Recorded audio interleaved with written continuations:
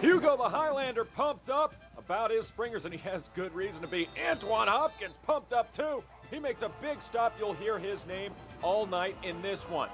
Later, same drive, Springers take advantage with the interception.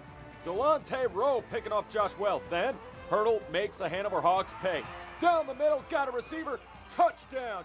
Devon Hill with a salute and the touchdown, just like that. 7-0 Springers. They look like they're going to roll. Antoine Hopkins rolling over that Hanover offensive line. Another big stop for the Springers. Second quarter we go. Springers setting up the screen pass, and it works. Harry Lee Daniel, a big gain up the field inside the 20-yard line, but Springers held down to 4th and 1, and watch Hurdle. He rolls out, he's going to throw, he's going to, oh, he got nowhere to go. Oh, he jukes it, and he gets the first down. That would be huge because it would set up this.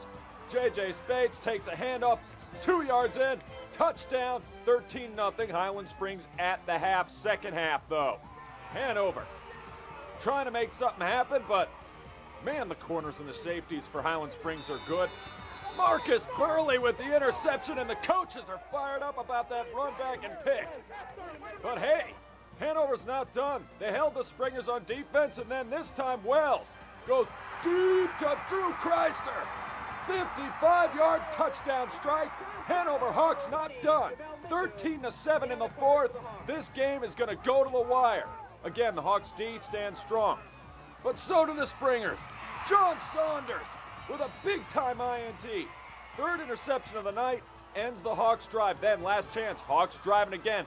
But who else but Antoine Hopkins seals the deal. Springers win 13-7. When you make those tackles, it's a reflection of my defense. If I ain't have Rashad, my brother, and Dennis Washington in, and some second-team players, then I wouldn't have made those tackles because they pushing the lineman back and leaving the hole open for me to make the tackle. So I give all the credit to my defense and all the corners for doing their job.